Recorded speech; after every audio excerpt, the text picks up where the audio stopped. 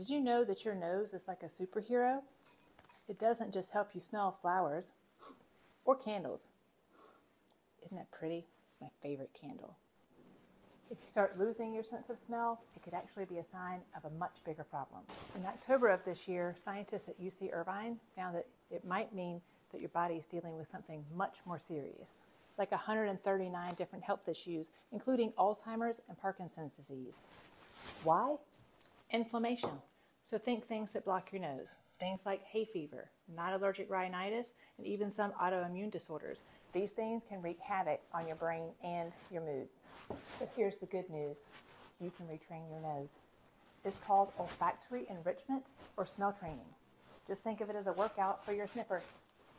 All you have to do is sniff different scents, like cinnamon, essential oils, even coffee. This will help wake up your brain, improve your mood, and keep you healthy. So go ahead, stop and enjoy the roses, or the honeysuckles if they're in season. Your brain and your nose will thank you. I guess the nose always knows. Follow for more tips on healthy aging and Alzheimer's disease, or visit my website at MelissaBPhD.com.